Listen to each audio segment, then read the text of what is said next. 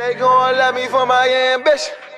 Someone who's spoken about a lot about the Drake beef has been this gentleman, Lil Yachty. Lil Yachty's faced a lot of backlash because Lil Yachty did an interview on his own podcast and then he deleted it, right?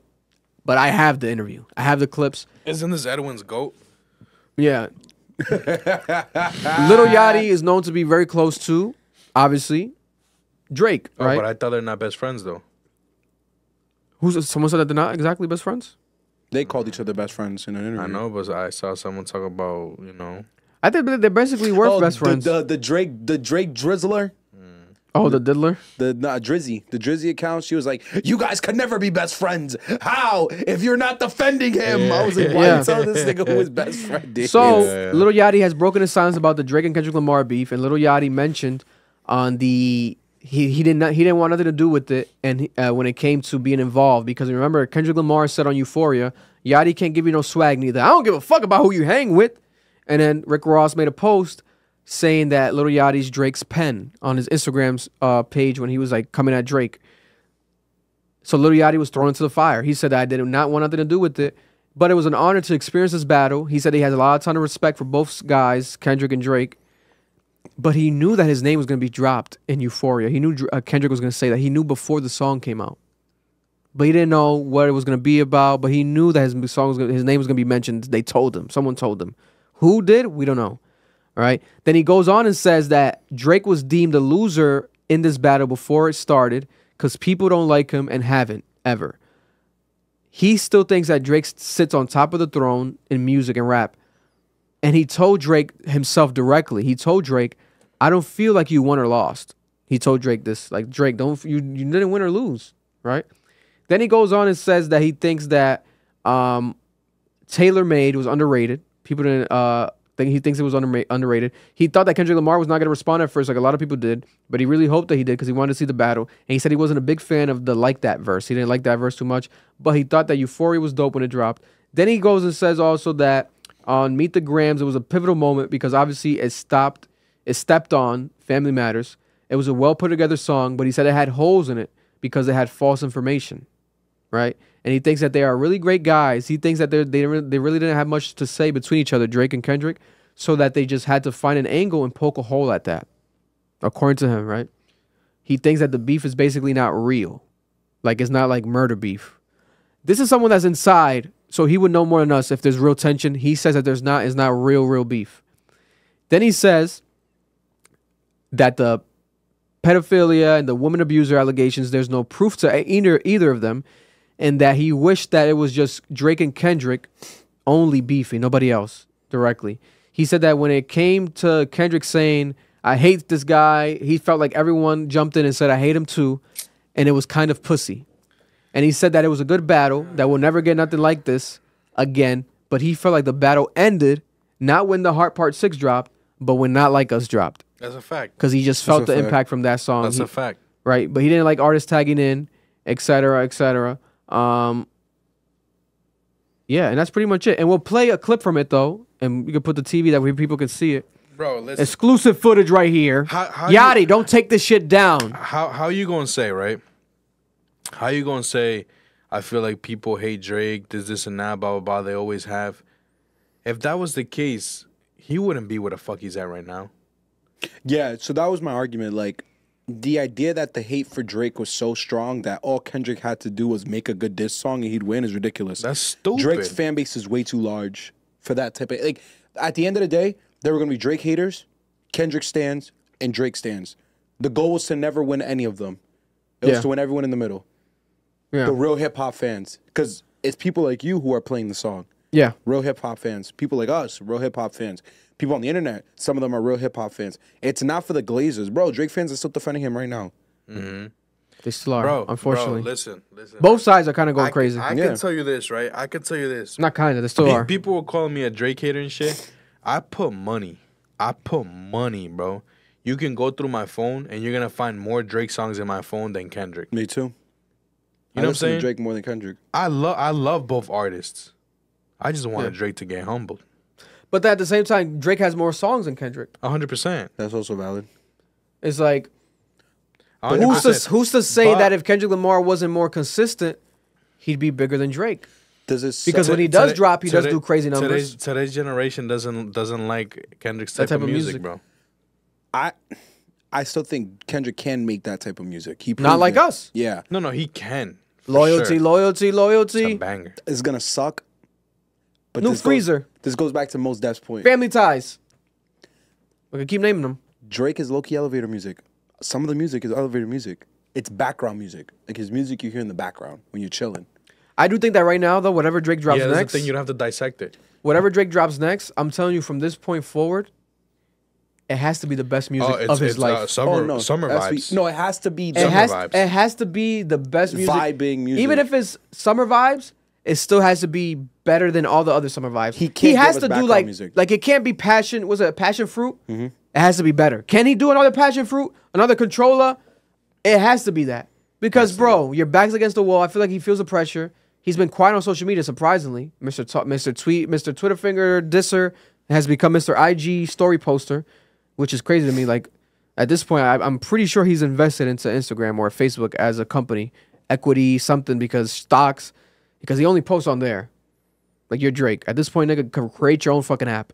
But here's Lil Yachty talking. One of Marlone's arch nemesis. Kendrick clearly had a lot more animosity, and you felt it in every song that he dropped. He's not wrong. Kendrick had more animosity. Because Drake dropped great records, but also let's be fair, Drake was deemed a loser in this battle before it started because people don't like him Just speak and up a little. haven't, and he's won for a very long time, and he's sat at the top of the throne. And still, honestly, respectfully, I think he still sits at the top of the throne. Nobody's I arguing think that even if opinionated masses would say that Kendrick won, I don't think that Kendrick did win. Kendrick Kendrick won the battle. The idea of is Drake's career forward going over? I think there's a chance. It can still happen. What is going to determine that for me personally? The music. What are we going to get? If this is the worst Drake music, if like it needs to live up to like, if you're going to rush to drop something, it needs to make sense. Yeah. I'm not worried about Kendrick. That next imagine- Kendrick album is going to be a classic. I already know it. Imagine I don't got to this. hear Because it. he has to Imagine wait. He's this. always gonna wait, Imagine this. and he can wait. They say fuck going track for track. They start going fucking project for Album project. for album. Project for project. Imagine that shit. Mixtape for mixtape. That's cool. Here's the issue though, and this is my point. A lot of Drake music recently has been background music. Background music isn't disrespectful. You need to be good to be background music. I'm not gonna play some bullshit at a party when we're all chilling. That's not not the world. What's that? Like, a good example probably is that. Was that Search and Rescue? Yeah, that's How's good it go? background music. How's it go? I need someone to listen Listen understand to me. Some bullshit like that. Yeah. Which Good. was extremely successful, full. and I didn't like that it was successful. I like that song. But it's background. but I didn't like it like music. that, bro. I'm like, bro, that song was like number one in the country, some shit like that. I need someone to be Be patient with me. Someone to get money to patient with me. Yeah, How- yeah. and I wanna say, I like like, that song. but it's That so- song with the Kim K shit in Yeah, it. Yeah. Dale, mommy. Background music. I like that song. I feel like nigga, we can make a better song than that. Though. We could, but there's Drake Oh, songs it was very. that shut the room down. Shot for me, Controller, Passion Fruit. There's music that would stop His old everyone. shit. His Not old just his shit. old shit. There's been recent shit where it's going to stop the entire room, and they're gonna sing along because they feel the music. If you don't give me that, if I don't get that shit from him, he's cooked. I'm gonna be He's honest done, with you, bro. With Drake, album wise, hold the fuck. Because imagine an album just background music. That's just not gonna last, bro. For me, bro, when It it needs comes to down be party to stopping Drake, music. the last album where I can tell you I'm like, yo, like I love the whole album and shit like that, and like everything. The one before Scorpion, More Life. More Life. That's the one before Scorpion. Ever since then, there's been mass skips on his stuff. And even there, that's where quote unquote the Drake fall off happened because that album was a playlist. Yeah. So he got into that bag of like, I'm gonna stop satisfying people and make these conceptual albums. I'm gonna do playlist albums. Started with More Life, More Life, then Scorpion, amazing. then CLB, Views, then For All the Dogs. amazing. What a Time to Be Alive, amazing. If you're reading This Is Too Late, amazing. Classic. I think it's a classic There album. are multiple Nothing was the same, amazing. Take Care, Classic album. amazing. Classic album. Thank Me Later, Classic great. album. So Far Gone, Classic. great. Play Fire Desire right now. I will stop potting.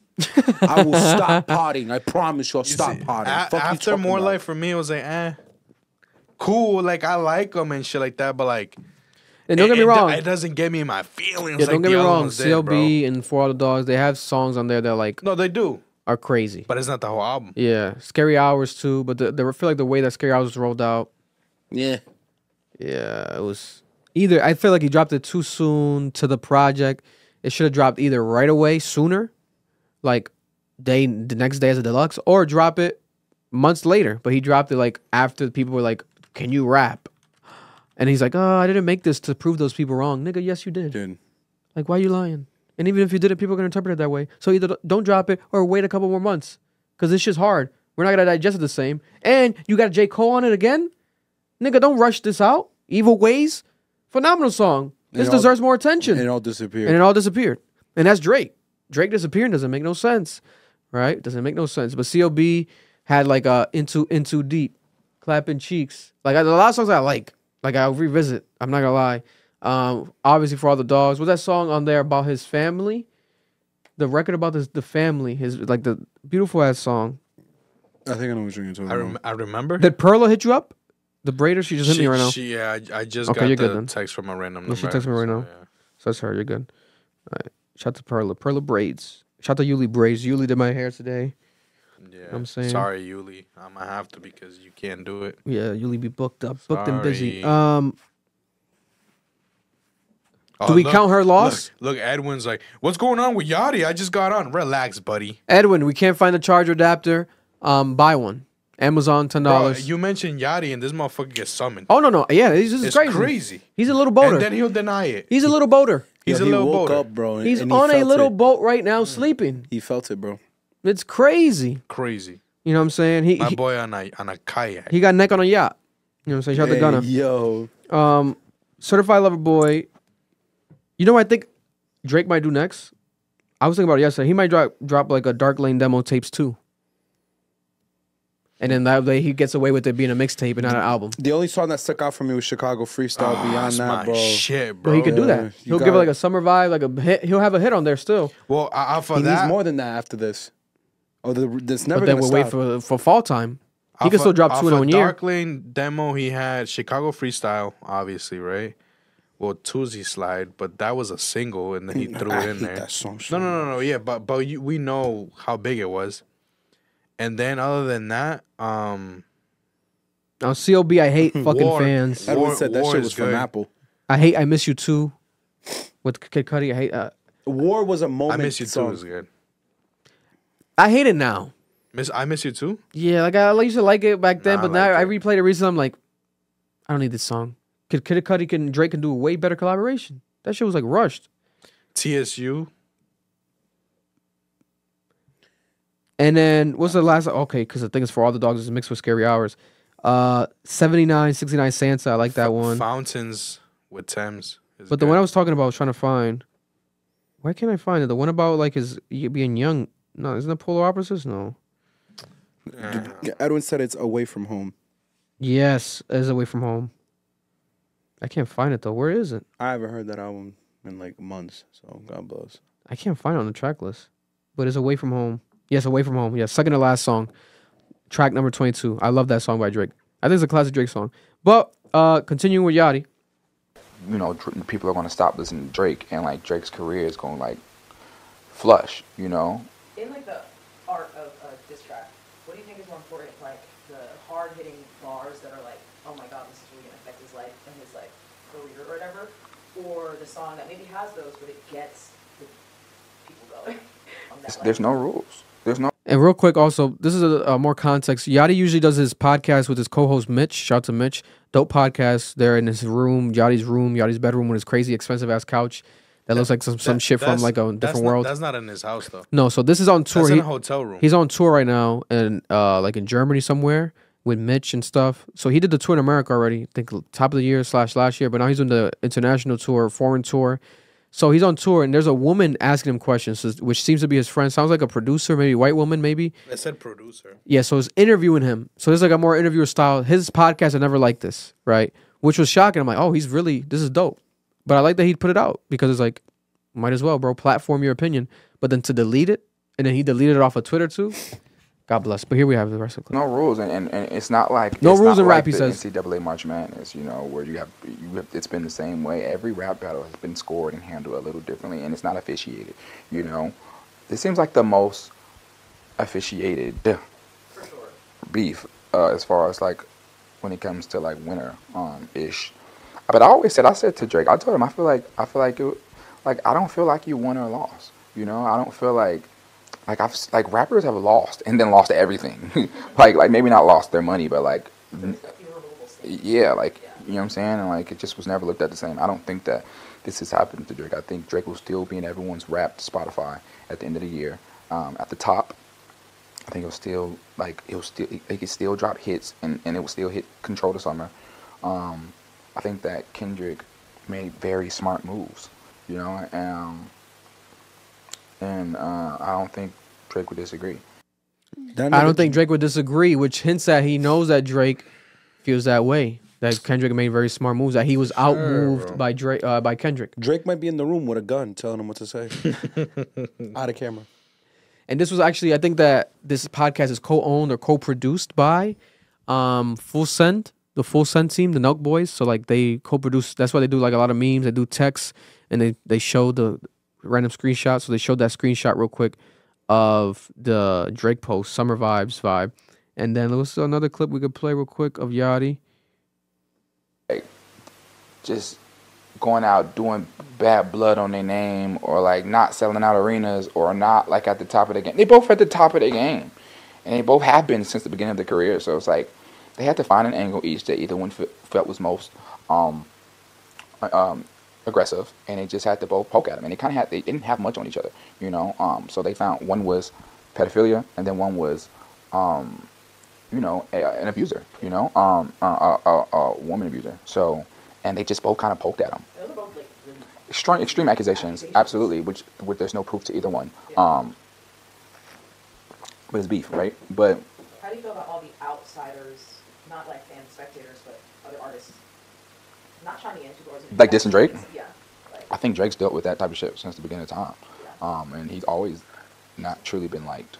It was unfortunate. I really did wish it was only Drake and Kendrick. It just kind of seemed like when Kendrick came out, it was like, I hate this nigga. Everyone finally was like, this is my chance. say, I hate him too. Yeah. You know, and it was kind of just like a bunch of people, which is kind of pussy. It was a really good battle, you know, and I think that we'll never, ever, ever get something like that again. Definitely won't. Definitely won't. How do you think it ends? Well, I think it's over. I think it ended. I think it ended with, not like us, man. It's shit banging. I think there's always a pivotal Shebangin'. Come on, bro. Shebangin'. moment, like a moment that's most remembered from beefs, you know, and it's different in every situation. And in this one, it'll definitely be not like us, you know. That song is the one that'll live, you know. And I hope that one day in the near future, you know, these two guys can come laugh about it, you know, when they're old and gray and extremely dirt rich, both billionaires. They can come and laugh about it and move forward. And that's what I wish, right? That they can come together, move forward, etc. But will it happen? It doesn't seem like it really will. Unless, who knows, they are grown adults. Opinions do change. But two key takeaways real quick, right? One, could it have been that Drake told him, hey, the battle's not over. I still got smoke. Delete that interview. He deleted the interview, right? That could be the case. Because the way he's talking about is like as if he knows that it's over. Like, it ended with Not Like Us, blah, blah. Maybe Drake's like, hey, actually, I got more smoke, bro. It's coming for Kendrick. This is not over yet. Delete that. We still got more back and forth coming. That was just round one, like I said before, right? And then also when he says that people were coming at him, right? Joining Drake. I mean, joining Drake, coming at Yachty? coming at Drake. Yachty said that people are tagging in, right? That could be another reason he deleted, because who tagged in? Future, Metro Boomin. Where are they from? Atlanta. Where's Lil Yachty from? Atlanta. They work with Yachty. They're friends with Yachty. So maybe Yachty didn't think about it, and he's like, damn, that looks like I'm dissing Future and Metro. Because who else tagged in that he can call pussy? He could have deleted. Rick Ross? He could have deleted. I think he's kind of cool, Rick Ross. He could have deleted that part and just left the whole shit up, though. He didn't think straight. He probably was like, fuck it, let's just press delete on everything.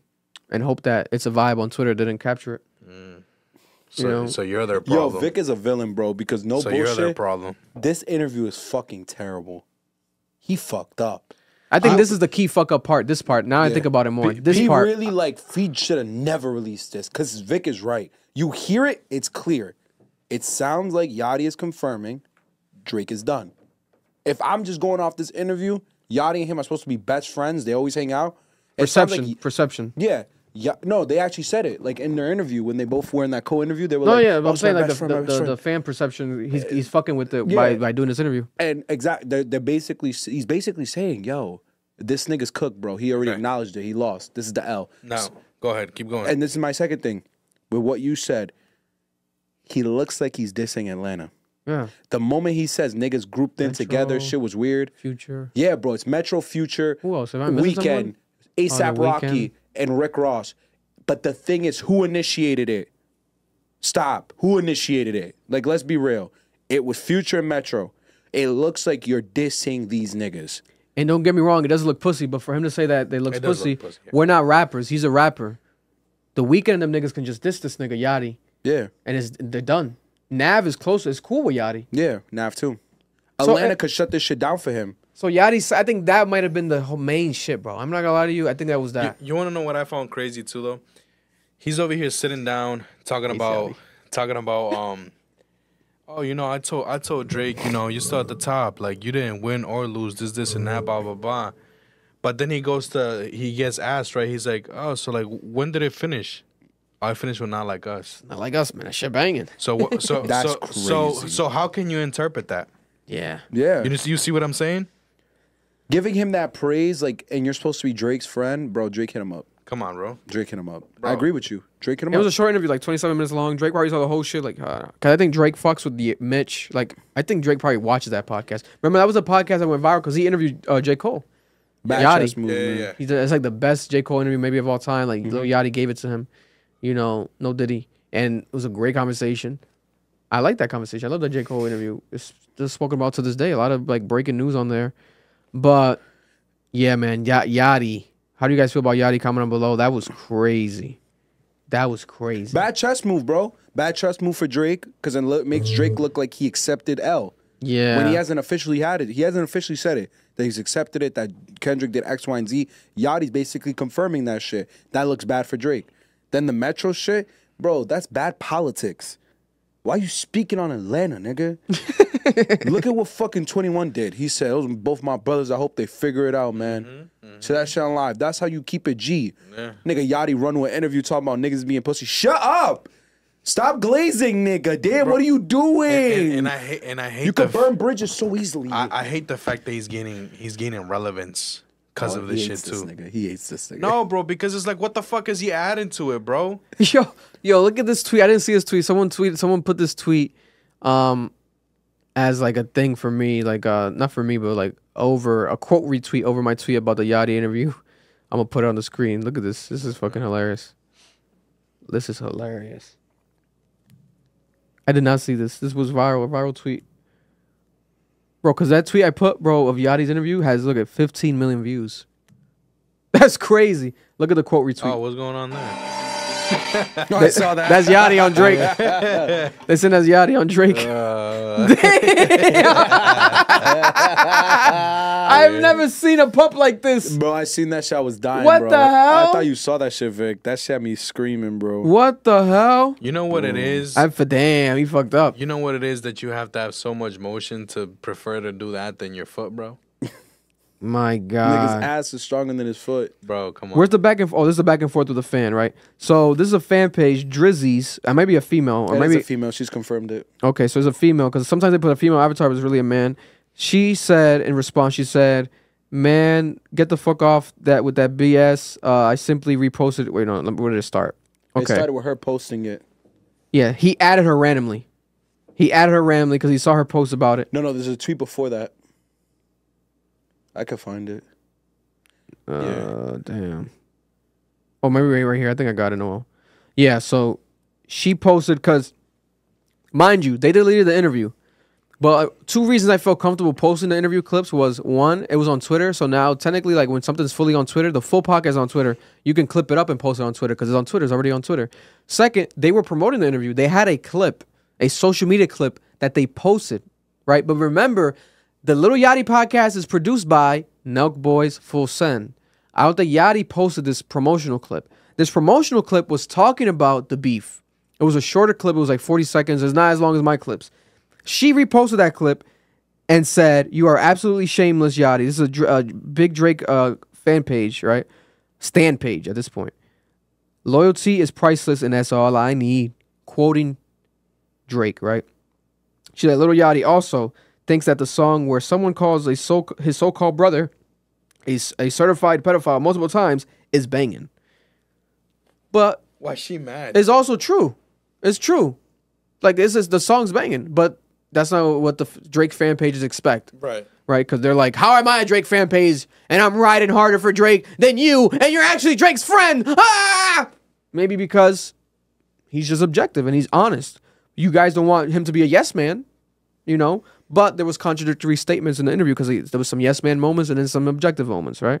So he did that, and then randomly Yachty saw this and decided to at this page and tweet them. He now deleted the tweets. It's deleted now. He said, "At Drizzy's, you making shit what is not. Everybody and they mama know what side I'm on. You fans want to be overdoing shit. I didn't go into any specifics of songs. Stop trying to spin my narrative." And technically he didn't. But I think the answering of the questions, the fucking hypotheticals, I feel like he shouldn't have had nobody ask him no questions. Bro, just talk. Speak your mind. You got this person chiming in, whoever it is trying to produce you, ask you questions. It's fucking up your flow. You're re-answering shit. And then one moment you're saying Drake is lost, one moment you're saying Drake's winning. It's confusing, right? And then this fan page goes off and says, "Man, fuck off my face with that BS. I simply reposted your own words. You said you don't think Drake won or lost. You have respect for the guy who called him a certified pedophile and said the song is banging. What kind of friend are you? You stay silent watching your friend's character get attacked. You actually made it worse. Bless you. With that interview. Pick a side or shut up." Nigga, go touch grass. They're going too off. This is insane. But he says, "Suck a dick, nerd. It wasn't my beef to speak in. ...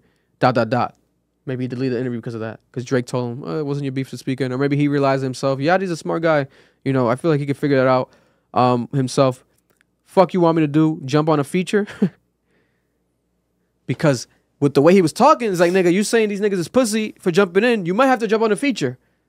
Because at this point, if you're talking about the weekend in Atlanta, then he goes, I felt like nobody won. The whole thing was stupid to begin with. When I support him, I'm dick riding. When I don't say shit, I switched up. The internet is this shit is so lame, I can't win.